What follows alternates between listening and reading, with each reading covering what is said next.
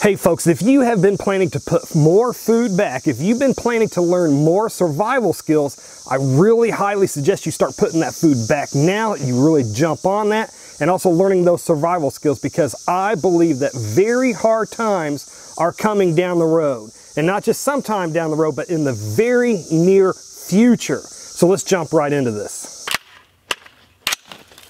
Freedom seats for everyone! That's just fun as could be. Hey folks, if you are looking to buy bang sticks or freedom dispensers or parts for said freedom dispensers, or actual emergency food that will give you actual nutrients while still lasting 25 years, then check out the affiliate links that will be down below in the description box and also in the pinned comment. Now let's get on with the video. Hey, welcome to my bug out location here. It's nothing big and fancy, but it is mine. And I still got a lot of work I got to do on this place, but it is slowly and surely coming along.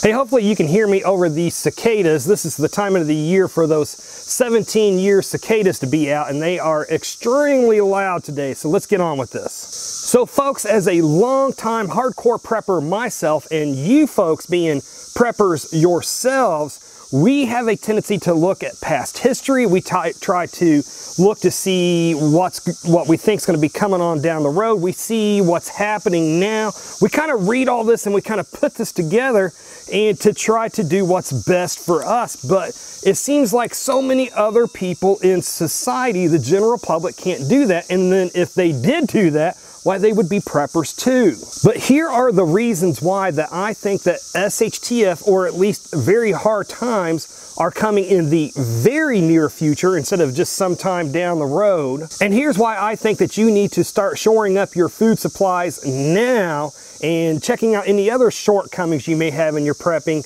now instead of down the road.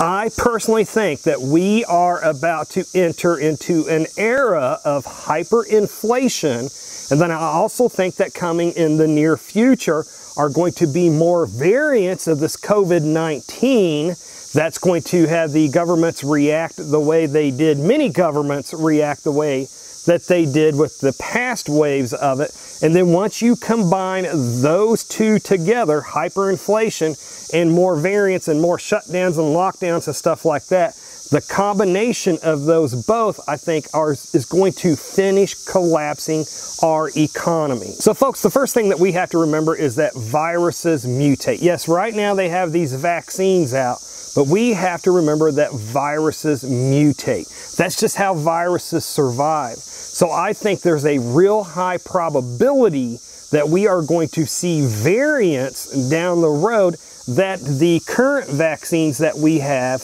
won't handle, won't be able to stop. Now, usually, most of the time when these viruses mutate, they mutate into a variant that's usually less lethal, because that's just, again, that's how viruses survive. If they kill off their host, then they can't continue on replicating because their hosts die on them. But my fear is that these variants that we will probably experience in the future, while they will be even less lethal than what we had before, that governments will still react out of fear and do things that's going to hurt our economy even more than what it already is by doing these shutdowns, lockdowns, etc. And that is where you get your double whammy. When the first lockdowns happened, when they first shuttered the economy and hurt the economy, they digitally printed, they digitally created that stimulus money that they gave us to try to stimulate the economy. This was not even printed money. This was digitally created out of thin air.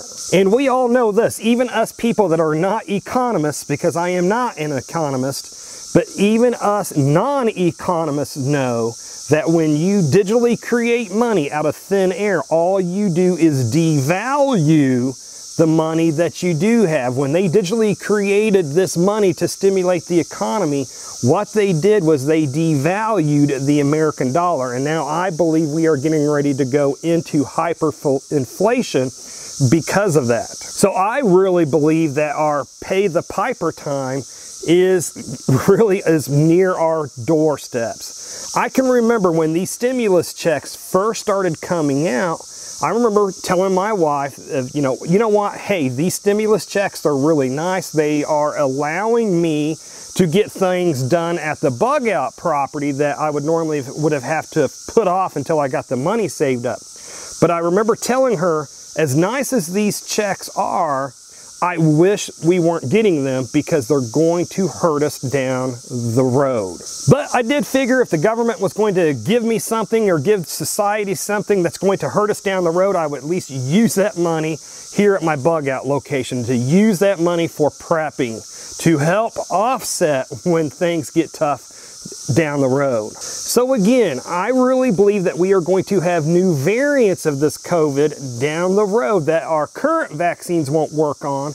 And then until new vaccines get caught up and get that ones under control, that until that happens again, I fear that the governments are again going to act out of fear, and they're going to start doing more of the shuttering of businesses and things like the lockdowns and things like that again really kill our economy.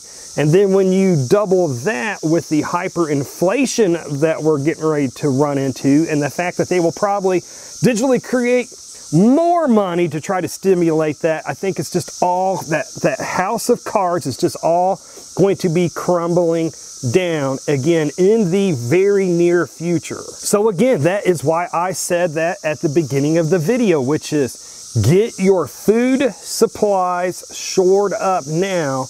Learn those prepping skills, survival skills while you can now. Purchase those supplies while you can now, because they're only going to get more expensive as this hyperinflation starts setting in. Folks, what I am telling you is get these supplies now, learn these skills now, so that when this house of cards comes tumbling down, when a loaf of bread costs $200, when your neighbor can't afford a loaf of bread because it costs $200 because of hyperinflation, you will already have the supplies and the skills that you need to make your family that loaf of bread to keep them fed. Now folks, all of this may not happen. We may just chug along, and we may have some bumps in the road, but we may just chug along, and with just a few bumps, just come out the other side just fine. But with everything going on, I really feel like we are in really shaky times right now. And when you start adding in hyperinflation down the road, when you start adding in people being out of work down the road, when you start adding in more lockdowns and stuff like that that the governments will do out of fear, and then you just add something in there like a controversial police action shooting or something else just to spark something off, I really believe we are going to be seeing some really tough times again in the very near future. I could be wrong, and hopefully I am wrong. I am just laying this out there for you folks as, hey, this is what I'm thinking. I'm thinking things are going to get tough, and it's going to be in the not so distant future. So folks, why don't you do me a favor, comment down below with your thoughts on this. Do you think that our economy is just going to keep chugging along and we are going to come out okay? Or do you feel like that our economy is starting to do a spiral and we are on our way to some type of an economic crash? And to learn what most of the general public does not know about economic crashes and how they affect you, then click on the video that should be appearing on the screen just about now to learn that powerful knowledge. Anyways, folks, this is enough internet for today. I do need to get to work. Folks, if you made it this far, hey, thank you very much, and I pray that you have a good night.